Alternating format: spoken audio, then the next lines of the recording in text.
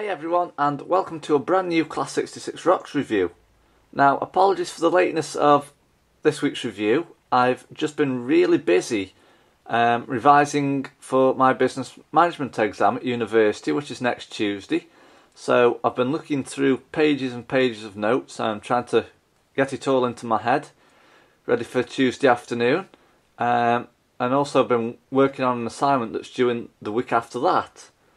So the university work has been keeping me busy lately, as you may have heard in previous videos. So without further ado, let's take a look at what we've got today then. So, as we can see today, we have got an Eaglemoss Collections Star Trek Official Starships Collection model and magazine. And as we can see today, we're going to be looking at the Starfleet Delta Flyer.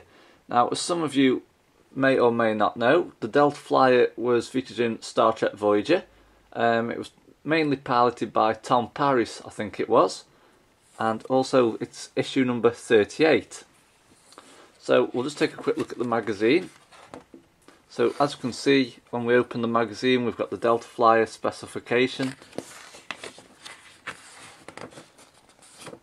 We've got quite a lot of information about it actually on the next couple of pages.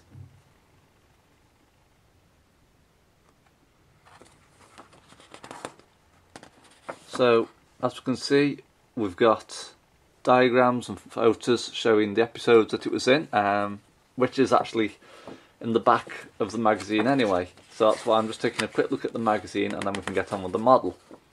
So, as you can see, we've got a detailed specification of the different areas of the ship and what each function does.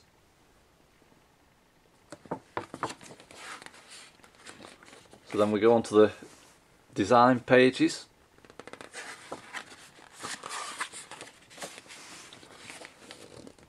Also, the design pages show you 3D artist drawings as well.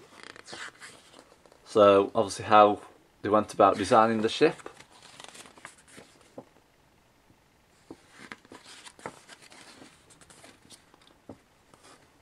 Okay, and then obviously it goes on to talk about how the Delta Flyer was created using computer graphics. And then last but not least, we have its on-screen appearances, as you can see here. So its first appearance was Extreme Risk, which was Star Trek Voyager. It only appeared in Voyager as well, so it didn't appear in any other episodes. So that's the magazine. So let's take a look at the ship.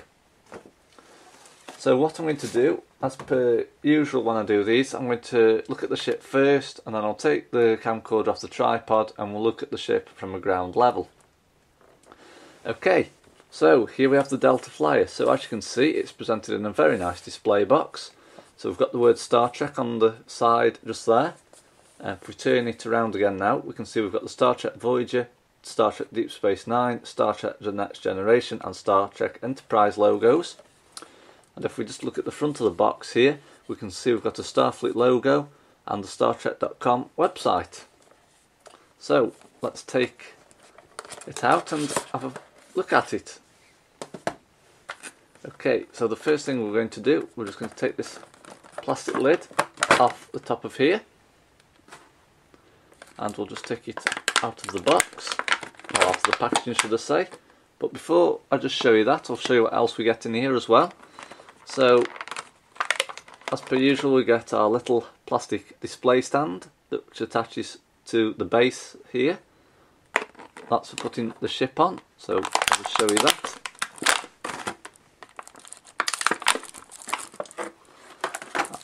And we'll just take it out of this little plastic bag, like so. Okay, so as we can see on the bottom here, it says Delta Flyer 0943-A/C. So that's the display stand. So let's get on with taking a look at the model then. Okay, so here we've got the Delta Flyer. So it is really quite lightweight for a model of its size, actually. Some of the other starships which I have got, they've actually got a bit of weight to them.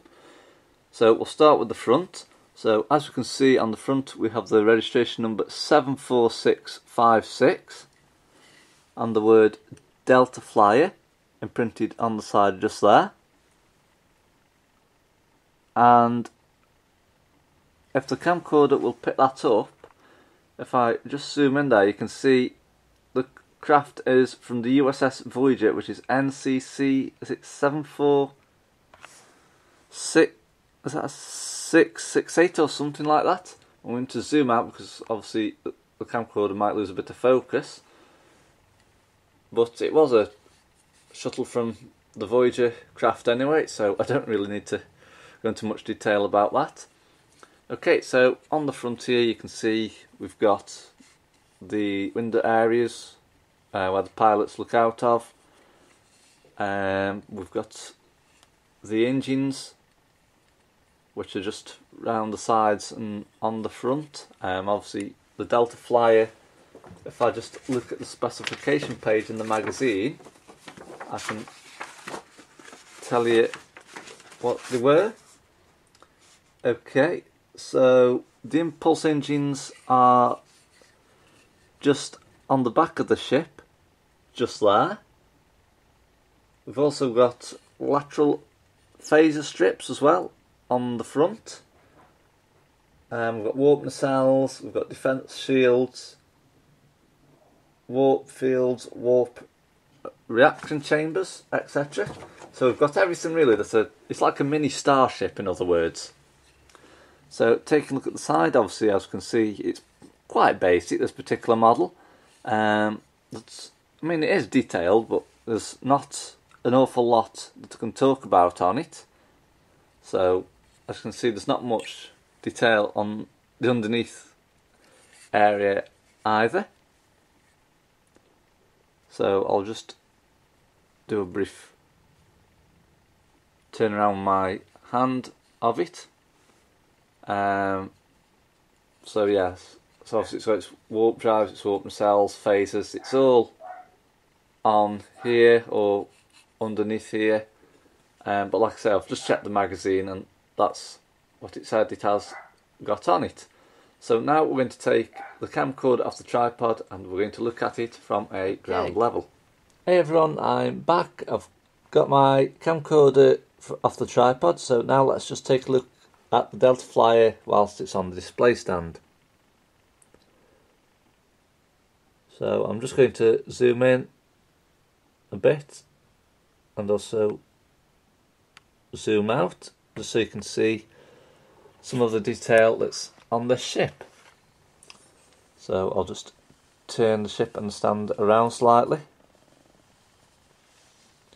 Well, like I say, it is quite a basic little ship. There's obviously not much detail that I can show on it compared to some of the other models which I've got. So I'll just take a look at what there is on this ship.